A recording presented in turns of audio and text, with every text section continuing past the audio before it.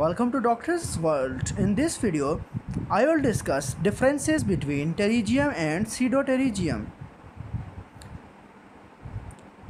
First, there is pterygium and then we compare it with the pseudopterygium. On the basis of etiology, the pterygium is a degenerative process while pseudopterygium is an inflammatory process. On the basis of age, pterygium usually occurs in elderly person, while pseudopterygium can occur at any age. On the basis of site, pterygium is always situated in the interpalpebral region, while pseudopterygium can occur at any site.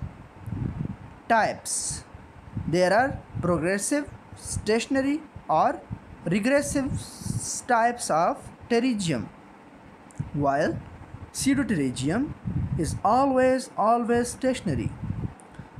Probe test: probe cannot be passed underneath pterygium, while a probe can be passed under the neck of pseudopterygium. Thank you for watching.